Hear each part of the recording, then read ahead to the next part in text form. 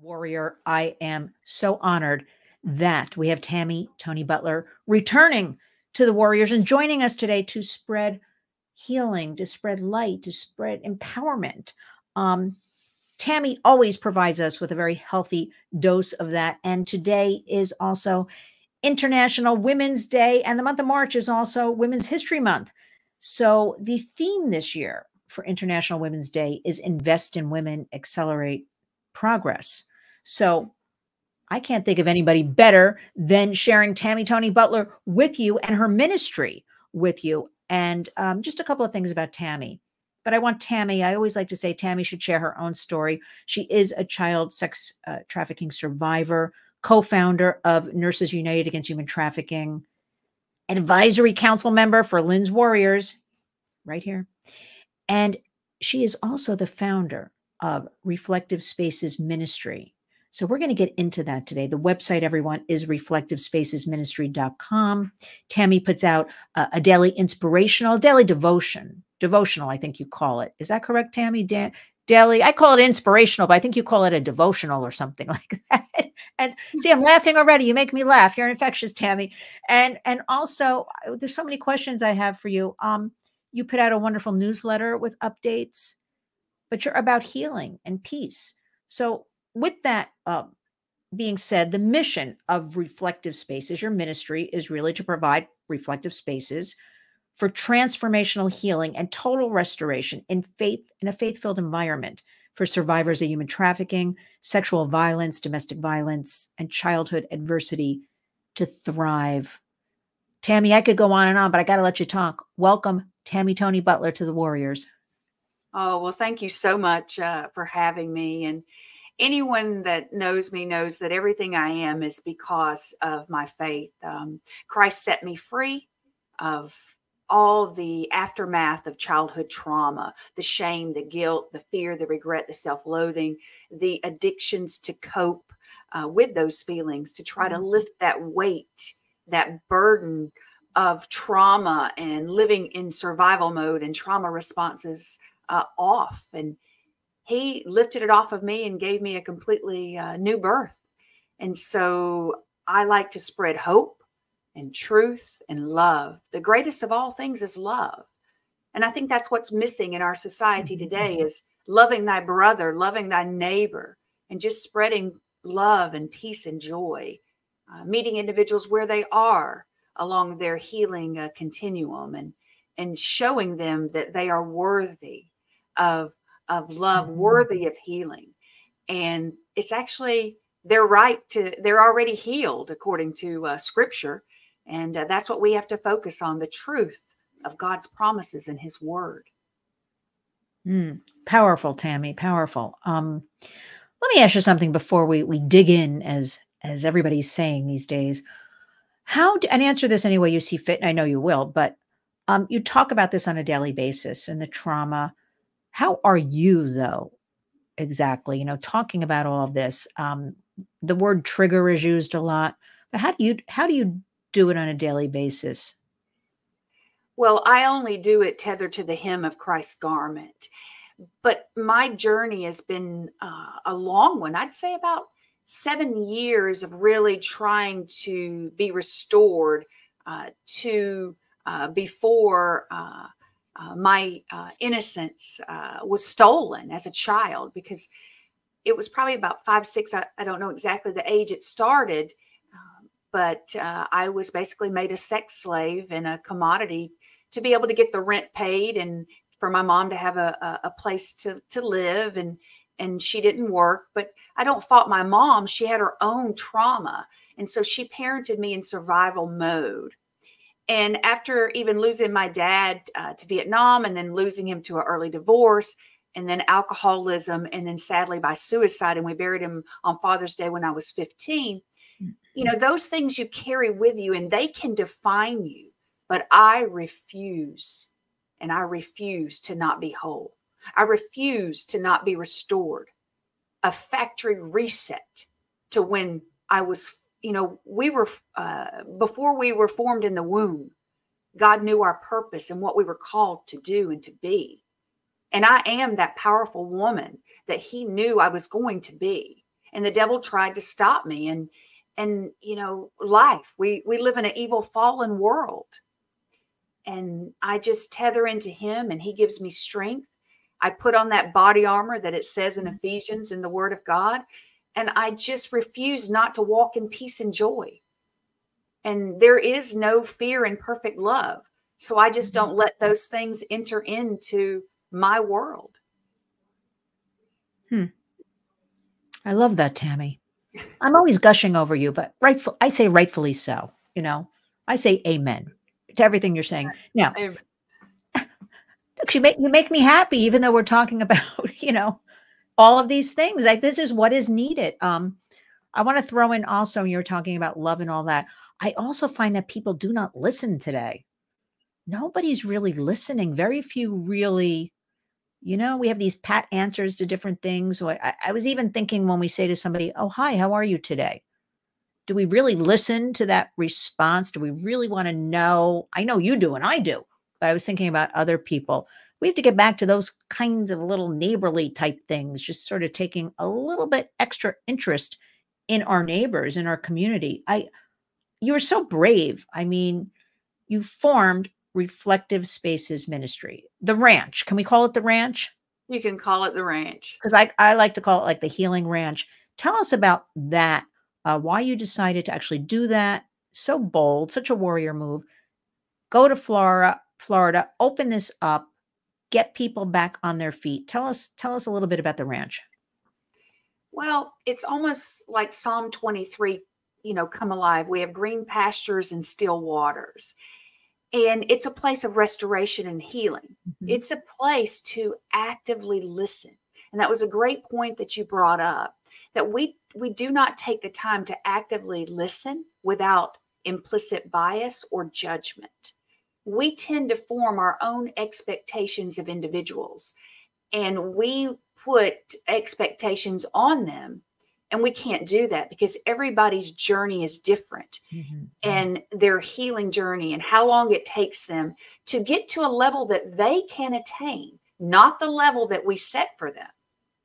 It's the one that they have the ability to attain. And we have to realize that. So we meet them where they are, ensure that their Maslow's basic hierarchy of needs are met, providing them food or a shelter if they need that, helping them with transportation costs, anything that we can do, or working alongside other partner organizations that do a great job of doing that, because we don't work in silos and we work together to foster a continuum of hope and healing. And so those are the things that we do, but we create that environment that they can come knowing that they will be listened to, they will be accepted, they won't be judged, they'll be safe. It's almost like a park that's for nothing but trauma survivors, knowing that not just anyone is going to wander up. It's very private and serene and peaceful. And it's just where we can be still and hear the whisper and be filled in nature and get back to the basics of healing. And that's being mindful in the moment so that we can calm the amygdala in the brain that houses those emotional memories where the triggers are. And that we can get to the root cause of why they were a victim of human trafficking to begin with, maybe why they were opened up to victimization in childhood. We look at generational trauma and how that plays into effect, historical trauma, so many things. But we have to understand that when you meet someone, you may be the only person that they speak to, that they interact with before they go home or go to a park or go somewhere, already armed with the knowledge in their head, which is our biggest enemy, is listening to those negative thoughts, that they're going to take their life because they feel like they're not seen, they're invisible. We need to ensure that individuals that we come in contact with feel valued. You can save their life literally just by saying, "How are you? Wow, you look beautiful today." Because then you've seen them and you stop that negative thought pattern that the enemy's trying to bring in there to kill, steal, and destroy. And they realize, wow, I was seen. Maybe I do matter. There is hope. There is healing. There is joy. And what does God's word say? By his stripes, we were healed. You know, it says that in 1 Peter 2:24. And by his stripes, we were healed. That's past tense. We've already been healed. We have to walk from victory. We already have. And what does it say in his word in Mark 5:34? And he said unto her, daughter, thy faith have made thee whole. Go in peace and be whole of thy plague. We have to understand that we walk in wholeness and healing and restoration already. But we have to understand that that's ours. We have to take control and walk in that and lay down that little girl or little boy that all those bad things happen to. And that's what we do on our ranch. There's a lot of little boys and girls that individuals have left here after they've attended one of our retreats, realizing that the shame, the guilt, the fear, the regret, the self-loathing, all of that was attached to that little girl or little boy. And we couldn't control what happened to us then, and we can't control it now in this evil world we live in. We can control how we respond to it, and we can be armed with faith. We can be armed with everything it says in the Word of God, because he protects us, as it says in Psalm 91, and he restores us and he redeems us. And I am living proof. He shed my food addiction. I don't need Ambien to get to sleep, washing it down with a bottle of wine. I'm the healthiest I've ever been. And I sleep like a baby. That was the greatest gift ever, was peace. Being able to quiet my mind that had those many evil thoughts a day, and the self-loathing and the self-sabotage. And when we realize that we walk from a place of victory, total healing and restoration, we can be whole. We are whole. We already have it. We just have to claim it and refuse to let the perpetrators, the predators win. Refuse to let the abusers win. We will be whole. We will walk in victory. We just have to claim it, own it, and do it. And I prophesy that that will happen. You will be healed. You will be set free. You will walk in total healing and deliverance, because this word is true, living, breathing, and it will set the captives free. Tammy, where do I go with that one? Well, let me start with a couple of things. Let's go back to, I was working with someone. Unfortunately, she died fairly recently, but for 10 years, from the age of 14 to 24, she was sex trafficked here in New York. And when I met her and got to know her and said, how did you after 10 years? Because she was just a zombie after 10 years. She under complete control of this trafficker, this pimp. And she didn't even know like money. She was just out of it. And of course, addicted to drugs, because that's what they do a lot of the times. These traffickers addict. And she said, because a woman looked at her once when she went in for some sort of infection in the middle of the night into a hospital that's no longer in existence here in New York, and sat down, and the woman put a blanket around her and just said to her, "Oh, would you like a cup of tea?" And she said the eyes just met. And she said she doesn't know what happened, but she snapped out of it. Like, my life is worth more. I have to find help. I have to get out of this. Drug addicted again, alcohol addicted. So again, it's the importance I want to stress of noticing other people, just giving that little extra something that I know we can do each and every day that might change somebody's complete day, way of thinking, just, I don't know. I'm in the middle of New York City. I still, Tammy, they don't answer me most of the time. I live in a big building. I say good morning. I say have a good day, good night, thinking. But then every once in a while, I get somebody who smiles at me and says, "Oh, you too, have a good night." Makes me feel good. Makes them feel good, I think. Just little things like that. Let me ask you, what right now in 2024, you said you're sleeping very well. I'm happy about that. I'm scared though, Tammy. I'm scared. I don't know if it's because of the internet and we're seeing and hearing about more things, but I see an escalation all around us of all of this predation, of this normalization of this horrific behaviors, and so many stories. As somebody pointed out to me recently, the trafficking. Look first within the home within the family members, because that's where the bulk of this trafficking occurs, familial, as opposed to we always think it's a stranger. And they pointed out to me with all their stats and studies, no, it's starting with somebody, the child or the adult knows. With all I'm throwing at you, tell me your thoughts about today. Like, what keeps you up at night? I know you said you're sleeping well. So let me rephrase that. Is there anything that worries you right now with all of this going on in society, our culture, our country? No, we have control. We have victory. I don't walk in fear.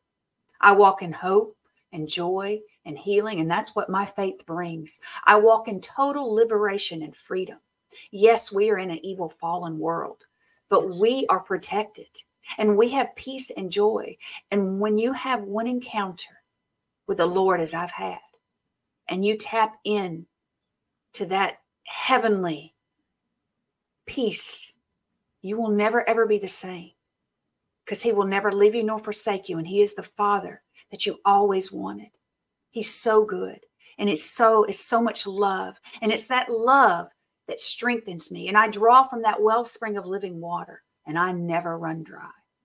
I don't walk in fear. I go to the streets. I minister to others.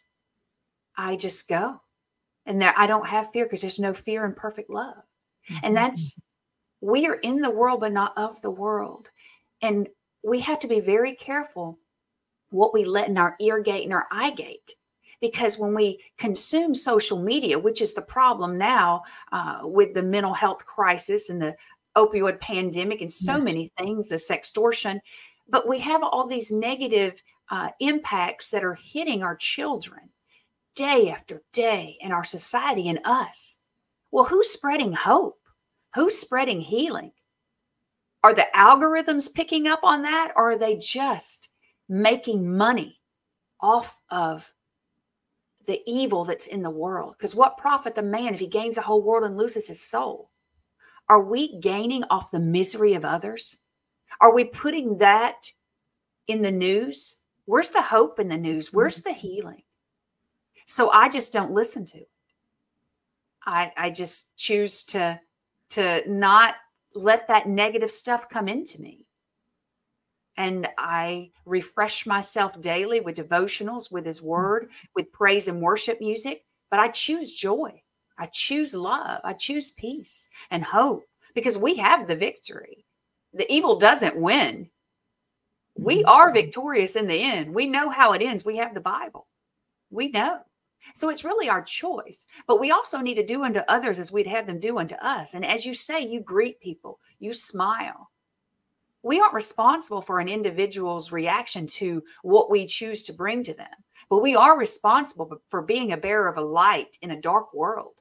We are to show the light and love of Christ to a world. We're to show hope and healing and freedom. That's what we're to do, because it is possible. I'm living proof, and I see it on my land. Individuals get set free of addiction. They get set free of so many things in the chain, and they sleep like a baby, and they recognize their worth and who they are. And we just bind all those negative lies spoken over individuals. Let them walk in the truth and the freedom that the Word of God brings. Tell us about, as you're saying all of this, and I'm feeling empowered, this is what we have to share with everybody to get them to feel empowered.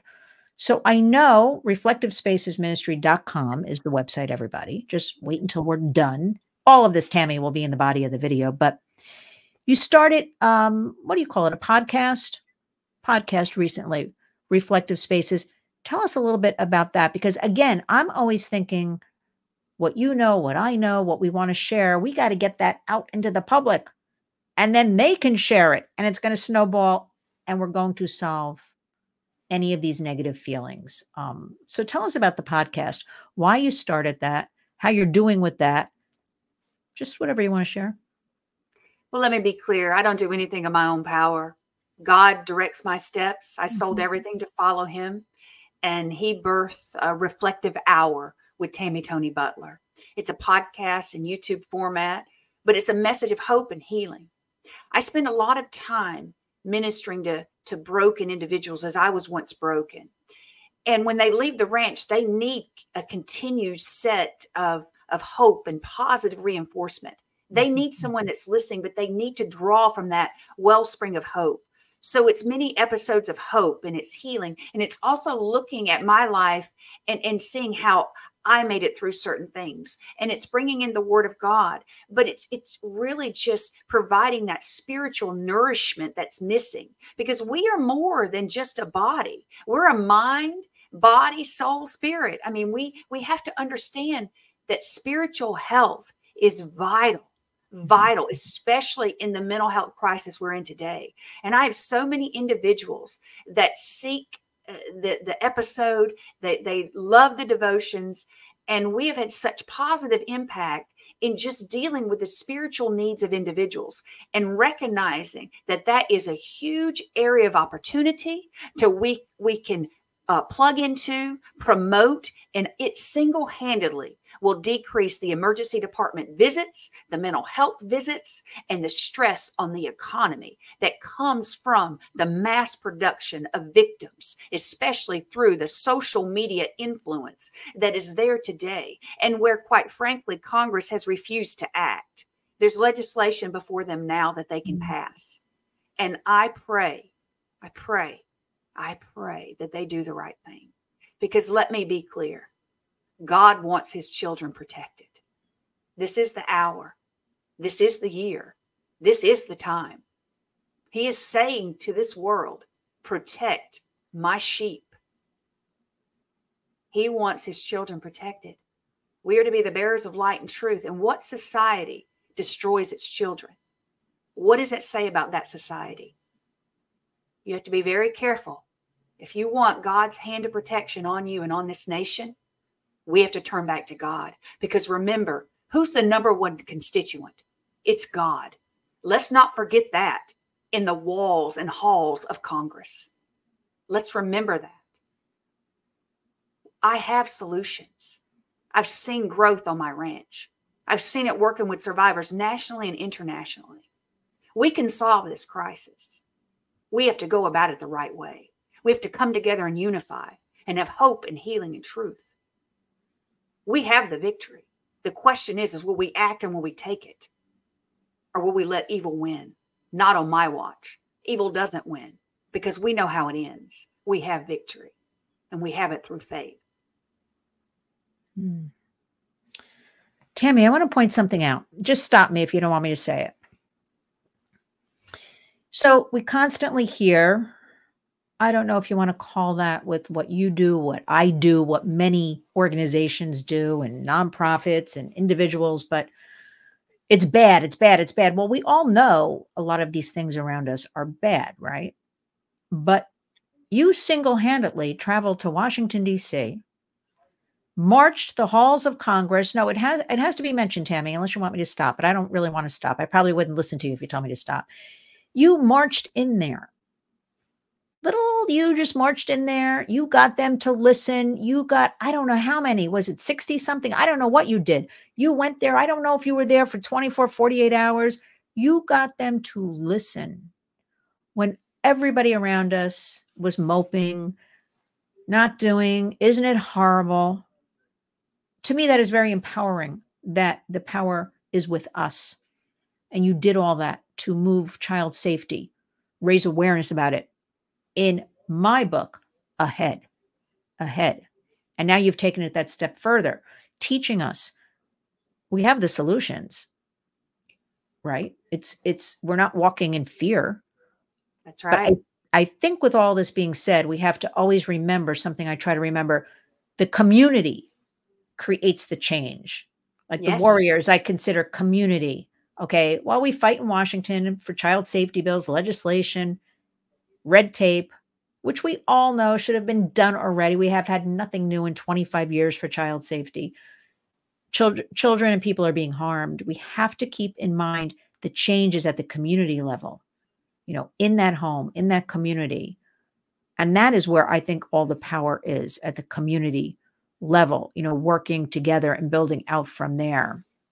Let me ask you about the ranch, because we want to build your ranches healing ranches. It's not slapping a Band-Aid. That's the other thing, Tammy, I don't like. I don't like slapping Band-Aids on things, which is what a lot of people do. And I'm not judging. Well, maybe I kind of am. But we've got to get to the core of why these things, how to change the trajectory, the thinking, society, not slap the Band-Aid, intervene and protect.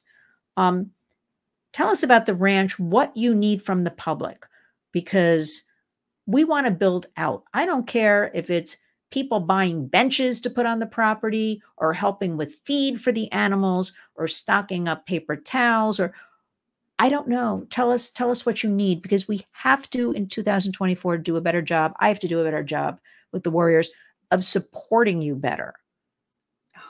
So, because you are boots on the ground, Tammy, and so that needs to be supported, expanded, and helped with. What do you need right now on the ranch? Well, we always need prayer. That's a huge part of this, recognizing the spiritual piece of it.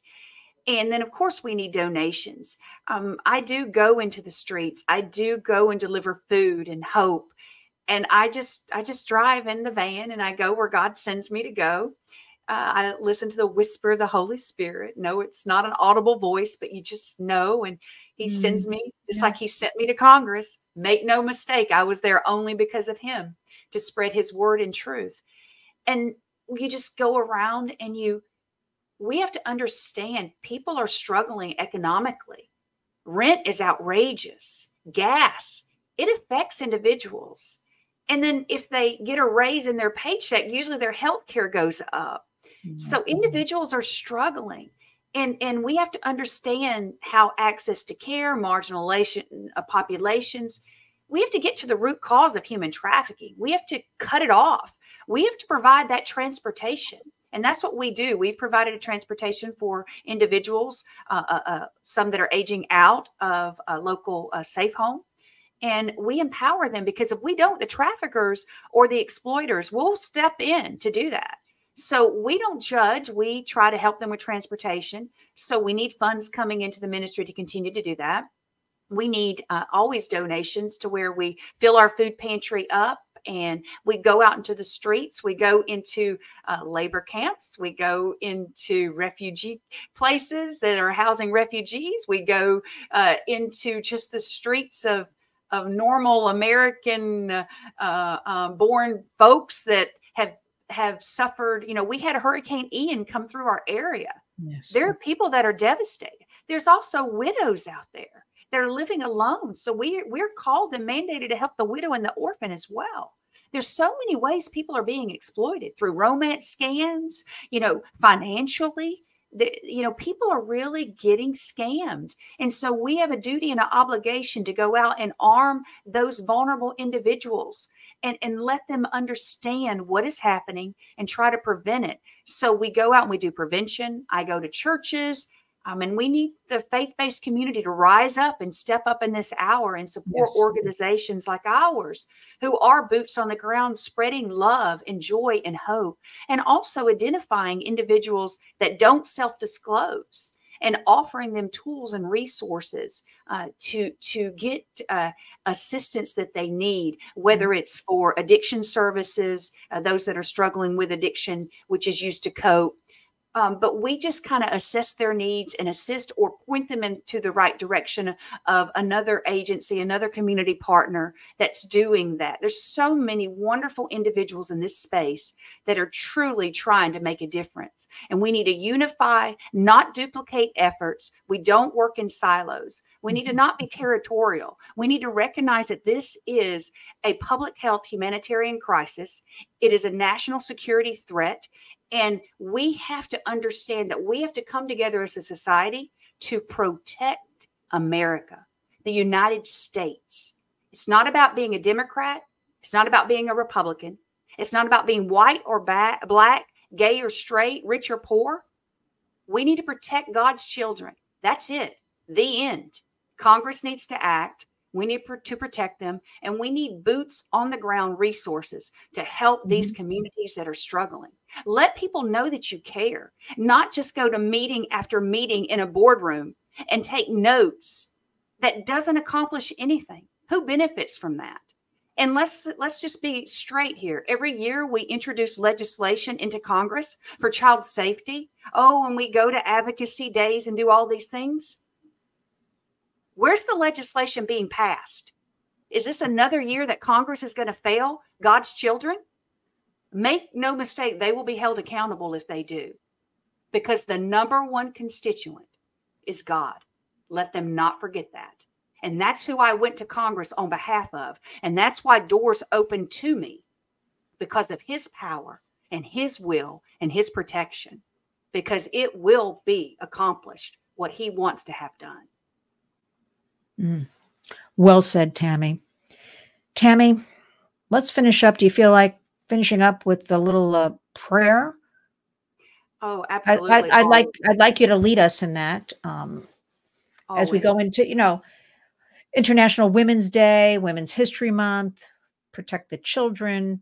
We've got a whole host of things we work on, and I think this is the way to end this discussion, which of course will be continued. I treasure you, but what do you have to say? What do you want to share with us? Holy Spirit, I just invite you into this time that we have together always.